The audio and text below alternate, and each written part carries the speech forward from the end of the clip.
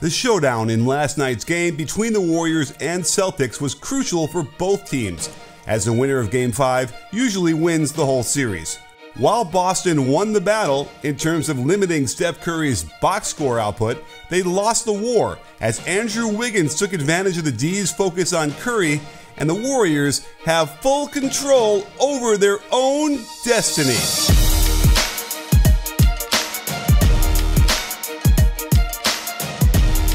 Steph Curry was involved in 29 possessions where he got either a ball screen or a dribble handoff. And here's how the Celtics played him and the final result of the possession. Early in the first, they target Robert Williams, and Marcus Smart has been harassing Curry's dribble all series long, but Curry regains control, and because of the drop, Curry can get into the lane before dumping off a pass for a green finish, something Draymond had been struggling mightily to do. But I also want you to see why the typical help wasn't in position. Notice how Jaylen Brown is ignoring the play to completely face guard Klay in the deep corner. Normally, he'd be bumping down to offer support, but they clearly don't want Curry skipping the ball for an open corner three. There were big stretches of the game where it seemed Curry wasn't involved in the offense, and here's why. Check how Marcus Smart is face guarding Curry at the hash mark. He doesn't care where the ball is much, and he's not going to offer anyone else help rotation. The secondary flow is a pin down for Klay, and I appreciate the athletic maneuver to get around the screen to dissuade the shot.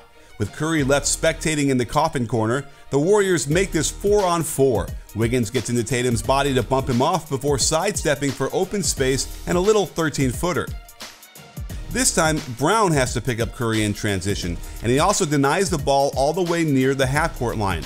Porter is clearly bothered by the pressure and no one to pass to, and when he finally gets it to Curry, the defense traps him in the corner. The lovely lefty behind the back pocket pass gets Draymond doing what he does best, short rolling towards the hoop.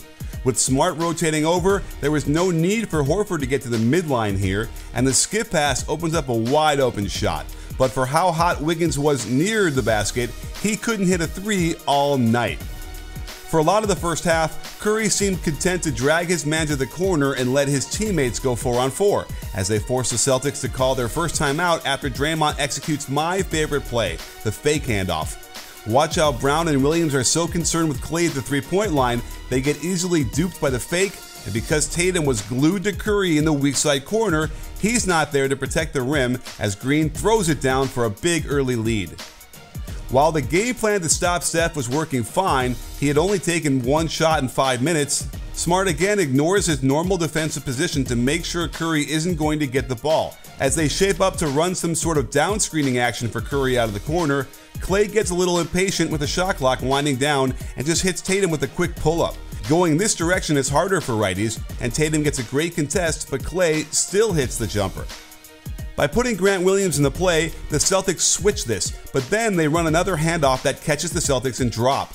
Williams does a good job to dance around the screen, and notice that a simple exchange in the weak side screws up Derek White, who didn't switch and left Payton open briefly, but it didn't matter much as Curry uses the threat of his shot to get middle, and for some reason, Williams doesn't get a hand up on this hop into a floater that displays incredible touch. In the modern era of three-point shooting, the way you handle yourself as a coach is even more vital since players shoot better when they're in a positive frame of mind. And I'm always advising coaches that they need an overarching goal for every interaction, which will help them keep their emotions under control and help their players knock down their shots from distance. That's exactly what Noom does to help and support you to eat better and live a more healthy lifestyle. With daily bits of information to digest, they slowly help you rethink how you approach eating and exercise. And I've got to say, after a couple of weeks, I've lost some weight and have totally changed how I eat. We all have behavior chains that sometimes need to be broken, and Noom's focus on getting into good habits really helped me get into a rhythm of healthy eating and exercise. By logging every meal, weighing in every day, and having a real person who is trained in psychology, fitness, and nutrition to speak directly to, Noom keeps my overall goals in sight. I don't get upset if I have a bad day now, since Noom is there to remind me that there's plenty of room to be myself on this road, and I just need to get back on the path for the next meal. Start building better habits for healthier, long-term results by signing up for a free evaluation and a free 7-day trial at Noom.com/bball. The Celtics know the Warriors love to backscreen the inbounder with Curry, so they can put White on him to start and switch smart when Curry gets close to Porter. But the real play was pistol action on the left side as Payton sets the pin down for Wiggins, who then gets the handoff. Tatum needs a switch, but Horford is a step slow realizing it, and that's all the fleet-footed Wiggins needs to keep Al on his hip and elevate strong over the contest to get the nice roll. One of the great things about the triangle offense is the tremendous flow it has from one action to the next, and the Warriors' offense operates in a similar manner as they run a ball screen to Curry's right, hoping to attack Horford. Curry draws the double and releases the pressure with the one pass the Celtics will let him have at any time, to the corner to Draymond Green. Payton has shown some patience this series by not taking wide open threes in order to hunt a better shot, and we know Curry never stops moving after drives. So this quickly goes from a double ball screen to a low post split. The spin pass gets right to Draymond, and usually Curry would get a flare screen from Payton, but he's impatient, cuts right to the hoop, and Draymond's drop step keeps the smaller White out of the way, leaving Smart no choice but to foul. Towards the end of the first half, they bring Horford up to dance again, and he does get his feet above the three-point line. Curry wastes no time trying to get by him. Derek White is in hot pursuit to double, and yet it doesn't matter one bit as Curry hits the mid-range step back. With the way they were face guarding Curry, the only way Coach Kerr could get into attack was bringing the ball up to begin with. But Wiggins plays keep with Curry on the pinch post action and has allowed Tatum to deny the ball back to Curry. But notice that after their initial action, it just flows right into a low post split, with Payton ready to screen for whoever wanted to cut over the top of him. Clay slips back door and Curry runs a cut he's been doing in his sleep for years. Brown is prepared and gets around that split screen, but goes for the good shot fake, and Curry makes this shot look a lot easier than it was. We got our first double team of Curry as Payton ran over there to begin screening for him, but quickly gets out of there, allowing Tatum to improvise a little to get the ball out of Curry's hands. However, Curry knows Payton had continued on to the rim, and the vicious hesitation that may or may not have included grabbing Tatum around the leg and pushing him away generates this gorgeous lefty short hop shovel pass on a line for a great assist and easy 2 points.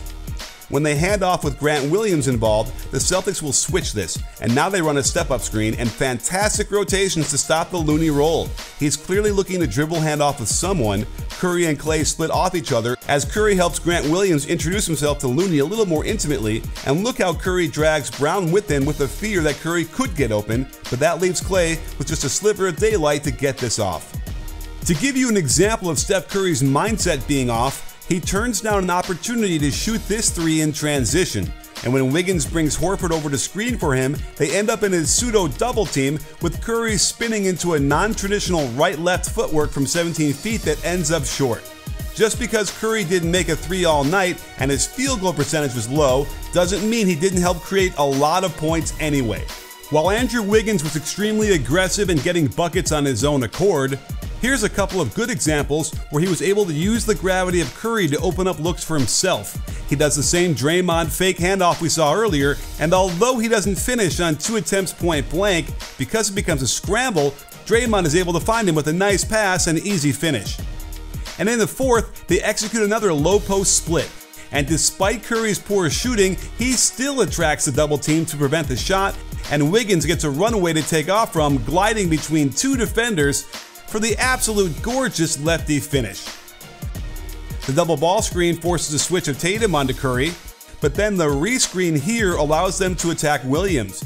Watch how he uses the hop footwork and eye gaze to the rim to make Williams think it's a shot, then gets into the lane, attracts another defender before hook passing back to the left wing.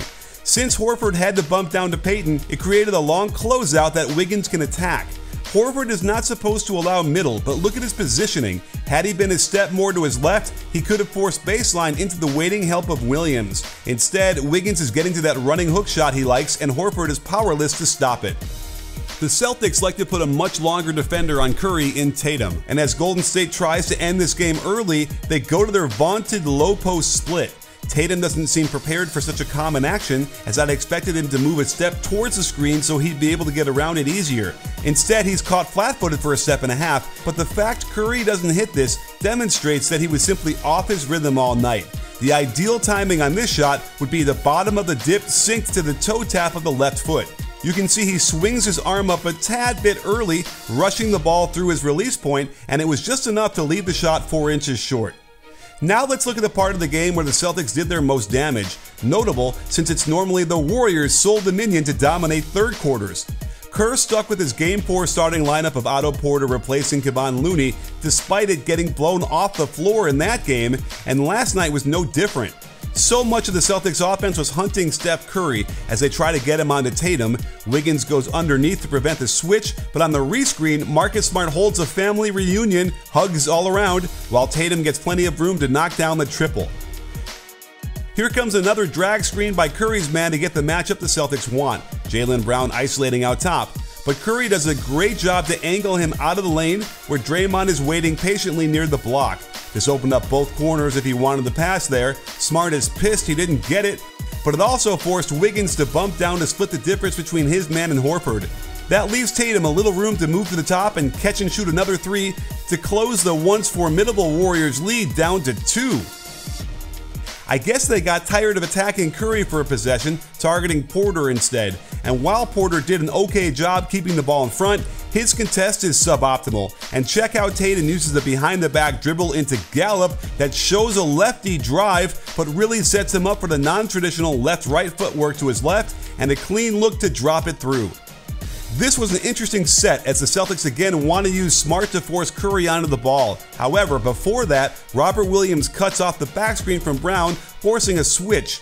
With Looney involved in this pick and roll, he drops down to support Curry on the drive, and Wiggins has a decision to make. Close to the guy who was 1 for 3 from 3 at this point, or stay with the guy who was 4 for 6 and had recently hit one. Smart even hesitated for a second to make sure Wiggins wasn't coming and still swishes this clean through to tie the game.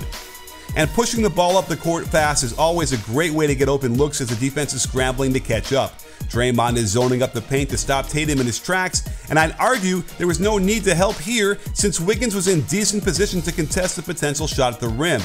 And watch how Robert Williams' cut to the hoop and little shove on Looney ensures he won't be able to rotate up to the trailing Horford, and they use a little of the Warriors' own medicine to get them the lead.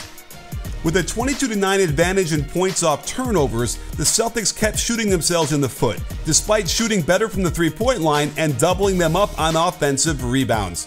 As part of the Marcus Smart experience, and don't get me wrong, he played very well in this game, but we're still bound to get some, well, unique plays, like this spin move right back into his own roll man, and then the kind of funny attempt at a gather as the ball shoots up into the air like a firework. And in the second, the Celtics set a pin down for Tatum coming in from the sideline. And with Gary Payton top-locking him, Tatum makes the right cut. Payton grabs his arm, but Horford's hand gets too far underneath the ball. He can't control the height, and it sails into the stands, missing out on an easy 2 points. Jason Tatum committed 4 of their 18 turnovers, and watch what the Warriors do to combat the Celtics attacking Curry. He tells Otto Porter to guard Smart, and then makes sure Wiggins doesn't switch on this pin down. He knows they probably won't go down low on the block to Robert Williams, and it allows the more size-appropriate Porter to guard Tatum on the switch. They know Tatum can be shaky with his handle, so Porter is digging in there with his hand, Wiggins shows a hand in there too, and he's running out of space as Curry is waiting at the hoop.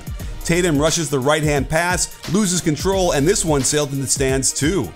But getting back to the Marcus Smart experience, when this sequence happened early in the fourth with the Warriors clinging to an 8-point lead, I wondered out loud whether this was going to decide the game. It looks like Smart is mad they didn't call a foul on Wiggins for this contact, but you can clearly see Smart flops to the ground. What makes matters worse is that the Celtics had just gotten the foul call, and yet Smart is bitterly complaining anyway, and the ref had had enough. In the NBA, technical fouls aren't a huge deal. It's only 1 free throw and you don't lose possession, but you do run the risk of disrupting your own team's emotional equilibrium. Now, with everyone in the gym watching Marcus Smart closely, he makes a big mistake to unnecessarily lash his arm out in the general direction of Jordan Poole's face. Now, the ultimate irony is that Poole didn't actually get hit, but pretends like he broke his nose, and basically he Marcus Smarted Marcus Smart. The moral of the story is don't swipe wildly like this, and of course it's Poole who beats Tatum to the spot and hits the early dagger, and the Celtics never recovered. While I was encouraged to see the Celtics mix up their coverage on Curry, I think it's time we all recognize just how immense his effect is on their offense. And even though he didn't score or shoot well, it's his gravity and decision making that opens up so much for his teammates. And this has always been the case in all his finals appearances. While the Celtics might be favored back at home in Game 6, I will simply remind you that it had been 1,313 days since Curry had last played in a game without any made three-pointers by him. And if you go a little further back to the last time before that where he hadn't scored a triple, in the very next game, he hit 13 of them. Oh, and yesterday was the 13th.